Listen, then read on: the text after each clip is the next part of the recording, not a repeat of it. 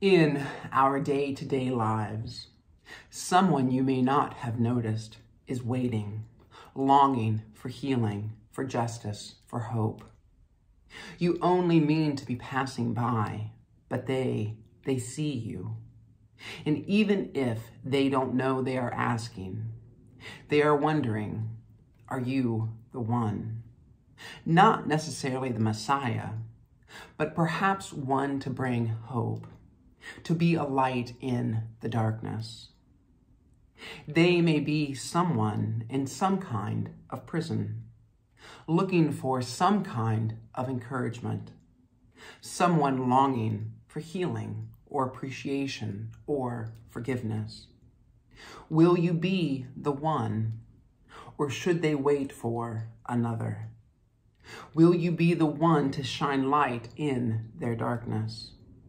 Or are they to wait for another? Perhaps in our day-to-day lives, we should pause and be still in the grace of God. Allow the light that is preparing to be born in the world to be born in you. Let the light grow and radiate. Bear it with you through the day, because eventually you will meet someone who seeks grace, who longs for a sign of hope. And for them, you will be the one. Amen. Good morning, Stone Village, and happy Sunday. I hope that all of you are well and safe in this world. All is well in my world. The Lord be with you, and let us pray. Author of our lives, we praise you for writing us into your narrative.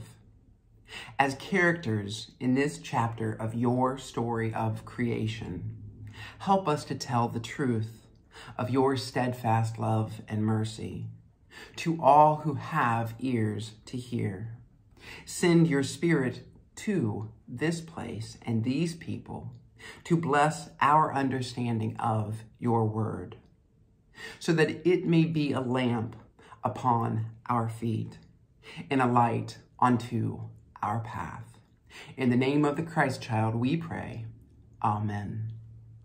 The reading today is from Matthew chapter 3, verses 1 through 12. In those days, John the Baptist appeared in the wilderness of Judea, proclaiming, "Repent, for the kingdom of heaven has come near." This is the one whom the prophet Isaiah spoke when he said, "The voice of one crying out in the wilderness, prepare the way of the Lord, make his paths straight." Now John wore clothing of camel's hair, with a leather belt around his waist, and his food was locust and wild honey. Then the people of Jerusalem and all Judea were going out to him, in all the region along the Jordan, and they were baptized by him in the river Jordan, confessing their sins. But when he saw many Pharisees and Sadducees coming for baptism, he said to them, "You brood of vipers, who warned you to flee from the wrath to come? Bear fruit worthy of repentance. Do not presume to say to yourselves, 'We have Abraham as our ancestor.' For I tell you, God is able from these stones to raise up children to Abraham. Even now the axe is lying at the root of the trees. Every tree, therefore, that does not bear good fruit is cut down and thrown into the fire. I baptize you with water for repentance, but one who is more powerful than I is coming after me. I am not worthy to carry his sandals. He will baptize you with the Holy Spirit and fire. His winnowing fork is in his hand, and he will clear his threshing floor and will gather his wheat into the granary, but the chaff he will burn with unquenchable fire." This is the word of God for the people of God. Thanks be to God. According to John, the wrath of God is coming. It doesn't matter who you are. The axe is out and ready. The chopping is about to begin. Every tree that does not produce good fruit is being cut down and burned. The unquenchable fire is raging, waiting to befed the chaff. And that's just the beginning. He said, a greater one is coming.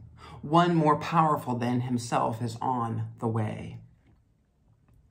After listening to John, it's tempting to look at the 2 lit Advent candles and view the season of Advent as merely the countdown to Christmas and leave this wild man behind. We know Christmas came last year. It will come again this year, just like it has for almost 2,000 years. So maybe we can dismiss John's message as allegory, metaphor, or symbolism. Maybe it's the rambling of a guy who spent too much time by himself in the wilderness eating locust. Or maybe we hear the message and think about all those other people to whom it applies. You know, someone other than us. But we can't do that. The Viper sermon of John's is gospel, the good news of Jesus Christ, according to Matthew. However, for most of us, threats, anger, and judgment are not good news. And honestly, we would rather hear and think about sweet baby Jesus. But John's not preaching a Christmas sermon. John doesn't mention a beautiful night with a bright shining star to guide us. There are no humble and gentle shepherds guiding their flocks by night.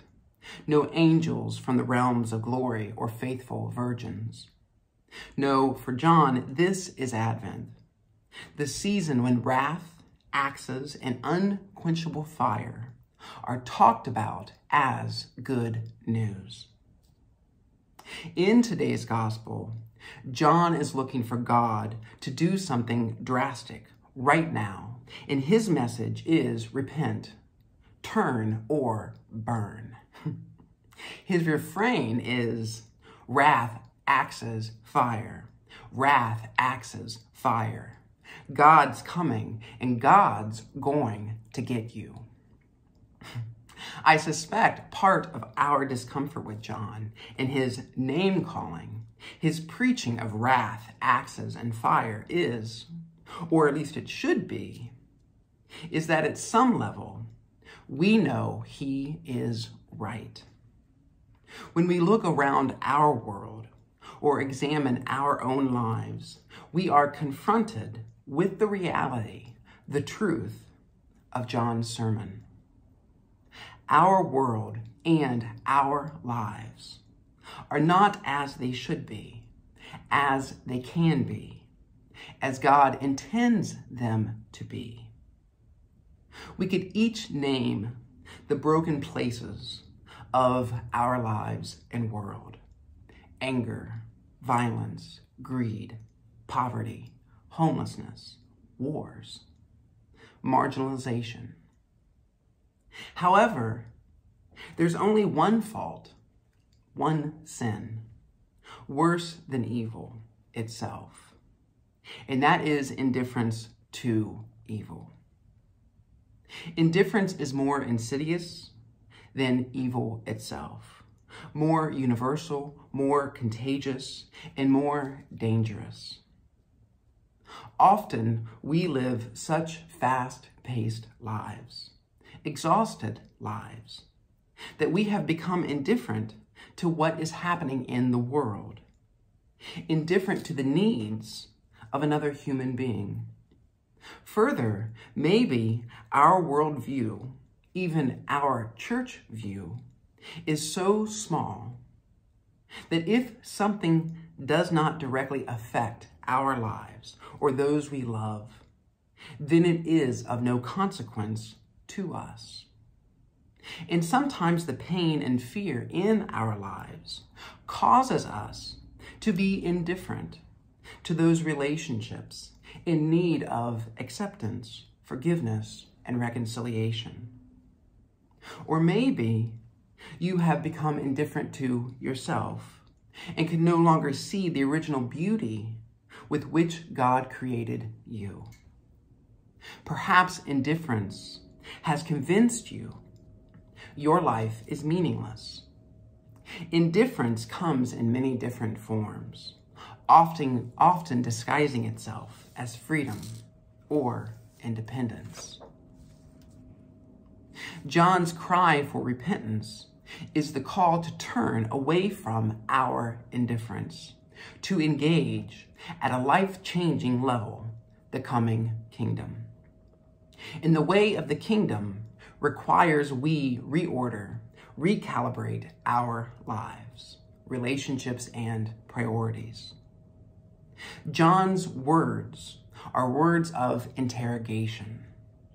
Do we care enough to change our lives and the world in which we live? Do we love enough to get angry about the suffering and the plight of other human beings, even if we have never met them? Do you care enough? Do you love enough? Do you know who does care enough? Who does love enough? God. And that's why divine wrath, axes, and fire are good news. God loves enough to get angry. The good news is our God is not indifferent. God is not indifferent to creation. God is not indifferent to the evil and suffering of this world.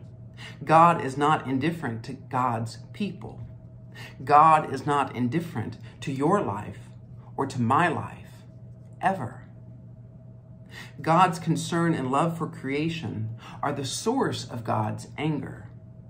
And God's anger is the rejection of indifference. God is paying attention to and is present in this world, in our lives. And God's anger is not offered as punishment, but as an encouragement to change, to turn our lives around. Of course, that can be frightening and even painful. However, there is an agony even more excruciating awaiting us. And that is being forsaken, discarded, rejected, and abandoned. It is the agony of being the object of indifference. And how many of us here have been such an object due to our gender, our sexuality, our skin color, our beliefs? Most of you know what it's like to be an object of indifference.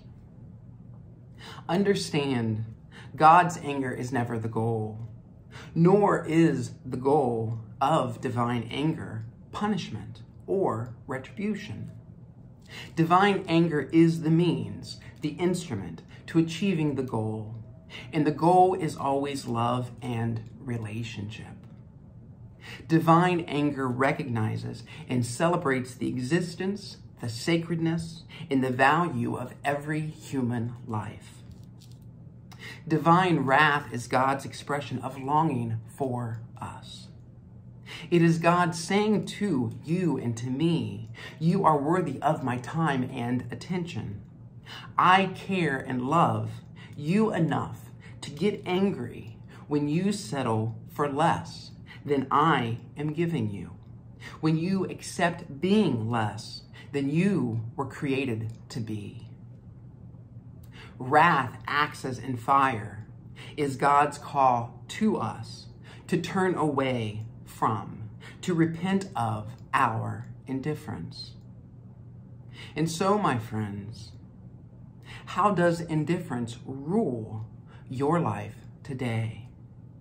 How have you become indifferent to self, to others, even to God? In what ways has indifference denied you life in the kingdom? Wrath, axes, and fire are not about destruction or harm or punishment. They are about life, love, and relationship. The unquenchable fire of God's love burns away our indifference.